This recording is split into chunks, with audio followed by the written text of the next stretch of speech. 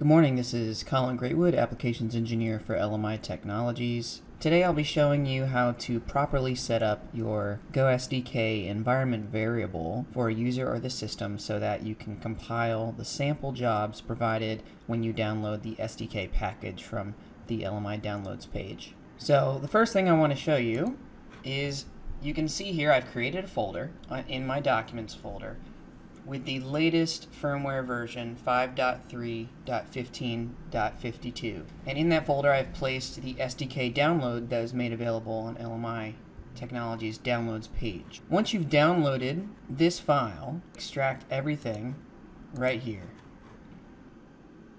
Once the download, the zipped folder, finishes unzipping, you should have a main folder titled capital Go_SDK. So we'll take a look at that. There's a whole file structure inside this, but that Go_SDK, all capitalized letters, is really the important folder here. Next, you'll go and search for edit the system environment variables.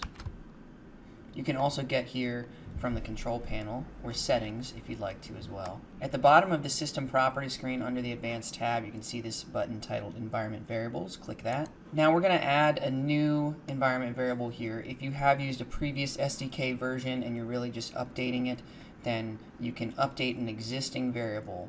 I'll show you that a little bit later. But in this case, I want to create a new environment variable. And since I'm the only user for this computer, I will create it up here under the user environment variables. If you do have multiple users and you'd like them all to have access to the same environment variable folder and therefore the same file structure, you can set that up under the entire system variables, but I typically use the user variables. So here we'll click New, Browse for Directory. We're going to go and find that Go SDK folder that we had just extracted.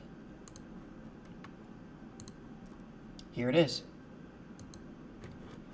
So all you'll do is highlight the Go SDK folder, and you can see that selected here next to folder. Press OK. And then you have to name it this very specific name. Capital G, capital O, underscore, capital S, capital D, capital K, underscore 4. Once you've named the variable Go_SDK_4 and properly source the folder that we had looked at earlier, you can press OK. Now it'll show up in the list. For future reference, if you do want to update an existing Go_SDK_4 environment variable, you can just change the file structure, the name here. You can click on it, press Edit. When I get the next version, all I'll do is update the firmware version folder here, since I store everything in the same location. So you can update it if you so choose. Now I'll press OK. It'll store this environment variable. Then I'll open Visual Studio or some other integrated development environment. Take your pick. And just to make sure that everything works, I'm going to open the C project solution.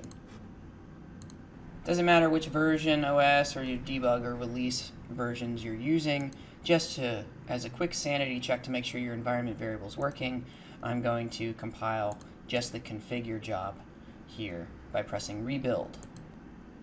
And you can see that it says rebuild all, 1 succeeded, and if I wanted to, I could now debug or execute a new instance here.